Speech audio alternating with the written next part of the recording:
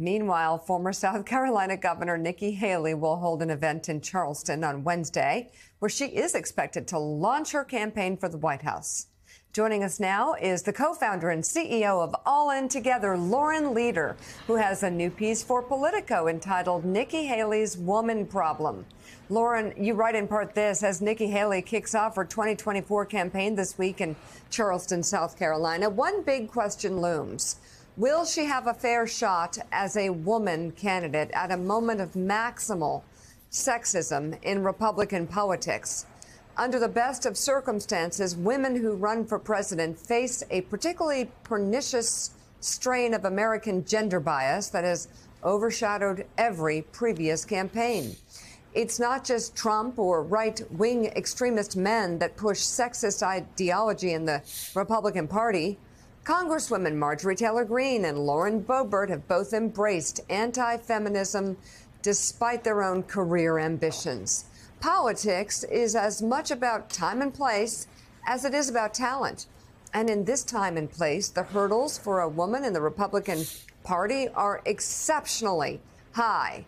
Whether we agree with Haley's positions or not, we should all root for a level political playing field that stays in the bounds of decency and civility. Unfortunately, in today's Republican political reality, the chances that happens are slim to none. But Lauren, does she have a chance maybe to define herself as a female Republican candidate and take on positions that perhaps other Republicans are too dumb to realize most of the American people are already there? Well, that's a big question, and it remains to be seen. I think, we've seen this before. And, I've got a lot of response to my piece, which ran yesterday, from folks who say, well, what about the Republican governors, the women governors around the country who've won successfully? I happen to believe that presidential politics is just a completely different ballgame, and that the kind of national scrutiny is different. Right now, you've got a number of groups, particularly folks that have been aligned with Trump, that are just virulently anti-woman. And one of the things I call it in the piece is we all understand that Nick Fuentes, who, of course, famously has had lunch or dinner with Trump at Mar-a-Lago, we know he's an anti-Semite, but what people know less is how virulently anti-woman he is, that he's someone who said that women should not have the right to vote, that they should be veiled. I mean, it just goes on and on. The Proud Boys, a lot of the groups that were aligned with the Stop the Steal rally and were involved in the attack on the Capitol on January 6th, they have virulently hateful anti-woman rhetoric, so much so that the Southern Poverty Law Center now tracks a lot of these groups as male supremacist hate groups. So I think she walks in at a moment where she's as qualified as anyone else in the field. She has every right to be on the national stage. We've known for a while that she was probably going to do this.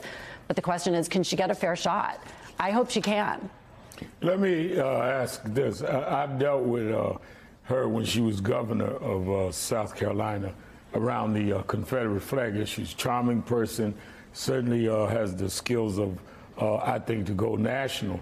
But the two issues that surprised me that was raised in the state at that time that I'm hearing also nationally is, of course, the woman issue and that she's non-white. Yeah. How will the fact that she's not considered by some, like you brought up Fuentes, as all the way a white candidate and a woman candidate, how does the combination of the two play in Republican primaries? I think we're about to find out, and I think it's exceptionally complicated and difficult right now because, look, the base of the Republican Party has become increasingly whiter and male over the last 6 years, and that's just the sort of democratic reality, demographic reality of who votes in Republican primaries.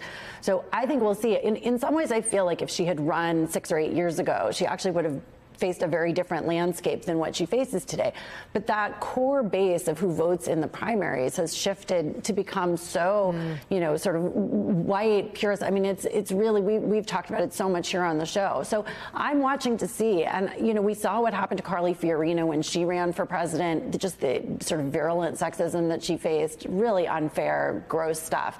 And I really hope she doesn't. And I know we'll all be part of calling it out when that stuff happens. Fair game on policy and politics, but when it starts to veer into just, overtly racist, sexist territory, we all have an obligation to call it out.